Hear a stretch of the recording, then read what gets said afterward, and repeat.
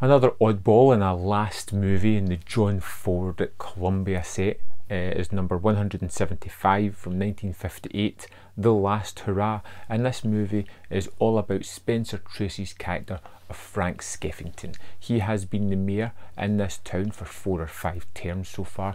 This is his last political arena. He is going into this wiser, older, resigned to the fact that this is going to be his last attempt to get into power, and he is all about this town that he lives in. And throughout the movie, which I won't go into too much in plot because it's basically a piece about his political aspirations and his life and how he has affected people within the town, we get to see him on the campaign trail. And it's not a kind of modern campaign trail that we see. This is a man who goes about town helping people out, whether they know it or whether they don't. And what I was really kind of curious about this is probably taking my own prejudices into it. I just don't like politicians at the best of time, and going into this I was always expecting something a little bit dubious or underhanded from our main character, which ultimately is never really there. It was just my own bias that I was taking into it. And what you get is you get a character who is extremely aware of his personality, his power, and how he can wield it. And you see him throughout the movie use it to good effect to help people, whether it be a widow who is struggling with the death of her partner and what the future holds for her, whether it's to get houses built within town to help out the situation of people in poverty in there, or whether it's just to rub somebody's nose in it because they were someone who was always antagonistic to him.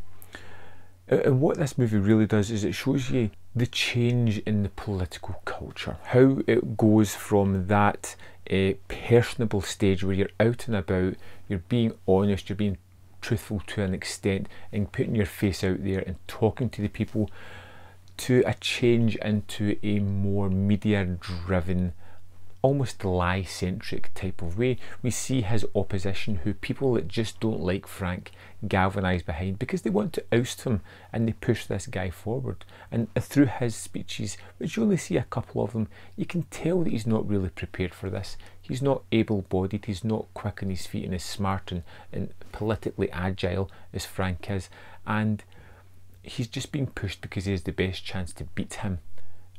And some of the things they do around about him are fabrications to push him forward in the public eye. And it's the change from the old guard into this new media savvy blitzkrieg of just, you know, media posters, putting the name out there, putting it in front of people, getting him the good chance to beat Frank, because not because of his politics or what he stands for, what he's willing to do for the town, but simply because they have the money to back him and push him in front of it. When we get to the end of the movie, when you get to see all the things that Frank has to go through to get this done, to see the people that buy into him and love him for what he is, it has a real kick to it, and I was really engaged by the movie at the end of it. I really liked the character of Frank. I loved some of the sub-characters, like his son, who seems to just be airy-fairy throughout the whole movie, not really taking in the real world. He's just floating through life in a bubble, and things kind of kick him later on, and it's a heartbreaking moment to see that person suddenly realise what he hadn't been realising all along.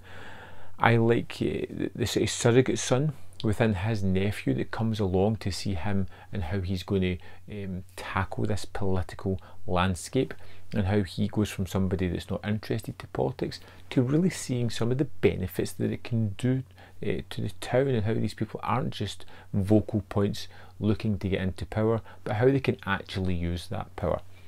I wasn't 100% sold on the movie because of the bias I went into it.